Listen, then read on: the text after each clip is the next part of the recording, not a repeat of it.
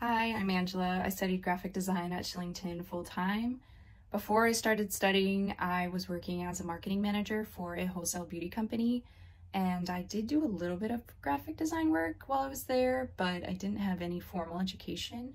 So I knew that if I ever wanted to make that transition to become a full-time graphic designer, I would need to go back to school and I would need to develop a very strong portfolio. So the thing that really stood out to me about Shillington was the fact that you come out of it with this incredible portfolio, but also the pacing and the structure of the class seemed to fit my own learning style, which is more hands-on. And also you make some incredible connections, not only with your teachers, but also with your classmates who you'll become friends with for life, I'm sure.